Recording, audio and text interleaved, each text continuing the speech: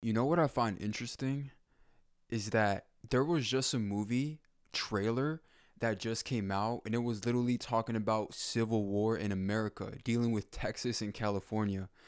And you can already see the things that are happening on the planet right now. There's talks of World War III. You already know what happened yesterday, last night, right? Three troops, they passed away. They say that it was Iran who attacked them, but who really knows if it was Iran? It probably was Iran, but I always question everything. I'm a person that has critical thinking. I always want to question everything, and I always want to get to that truth. You know what I'm saying? And it's crazy because the things that are happening on the planet right now, it's just gonna escalate. It's just the matrix is gonna crumble. This system is gonna come falling down. Oh yeah, and I can't wait for that. I've been waiting this whole time for this system to crumble. Now a lot of people don't like that. A lot of people want to be in the system because that's all they know. That's all they want to be at. Some people love the matrix. Some people want to be in the system, right? They want to be in their egos. They don't want to be in their heart space. And I realize this is a reason why things are brewing. Things are literally brewing right now. The planet is on the brink of collapse, literally. And it's crazy, bro, that I've already been talking about this. And I remember back then, people just called me like, oh, conspiracy theory, all this. Look what's happening on the planet right now. And you can already see what's happening on the southern border of Texas. Look at what's happening there. They're they're talking about, right, immigrants going into America, all that type of stuff.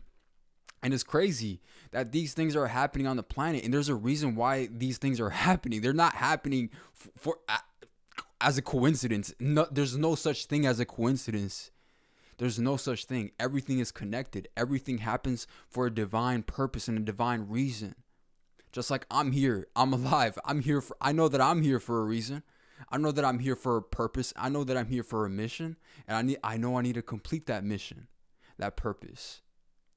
And I realize you have to protect your energy. You have to protect your energy at all costs. You have to distance yourself from people who are wanting bad things for you.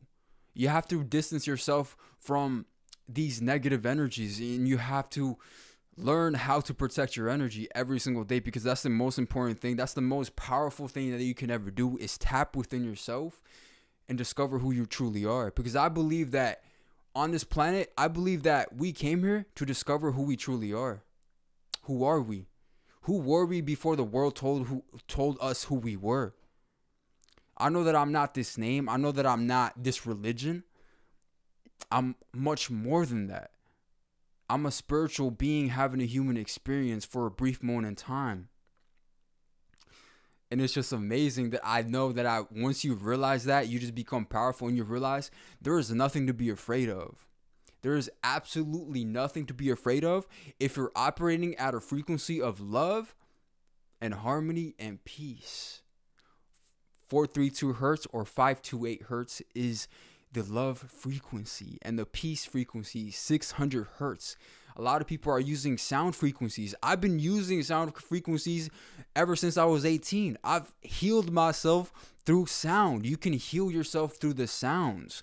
There's been studies that talk about frequencies, vibrations, and that they literally change the frequency of the music. So the music that we're listening to today, why are they showing us war, this and that?